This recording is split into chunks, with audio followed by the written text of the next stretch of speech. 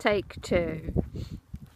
So, Peter, what have you picked today? Well, I picked wild plums. Now I'm picking sloes. And how do you know what to pick? Well, they've got nice little bloom on them. Can you show the camera the bloom?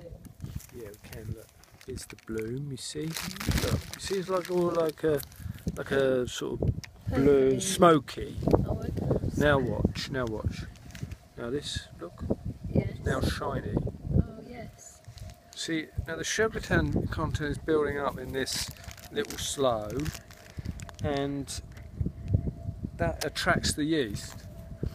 It's a natural yeast, the airborne spores. Why is the yeast important then? Well, what it does is it tells us that the sugar content is building up within the fruit.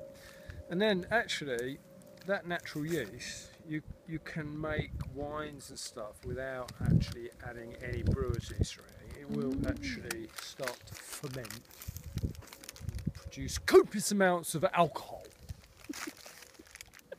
Which is of course what we want when we're making alcoholic drinks. Yes.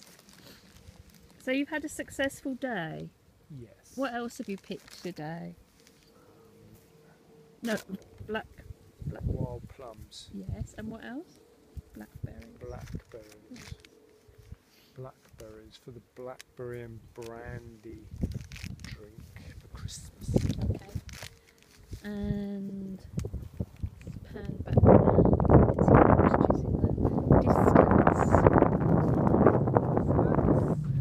Around there is the. You want to have a look in our bag of wild plums? Oh, okay. It's on the camera now. These are wild plums, which we shall make some preserves with. And if we just go back here a little bit.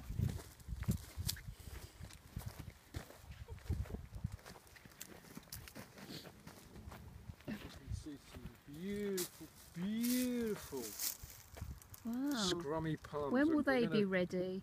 Oh, I think maybe next week if we have a bit of good weather. Okay, brilliant. We want to see the same on these as well. See, we've got this bloom again, look. We're not going to pick it, but look, you see we take that bloom away. Okay. This is the natural yeast. Okay. Alright, so we could make plum wine if we wanted. Okay. Right, cut.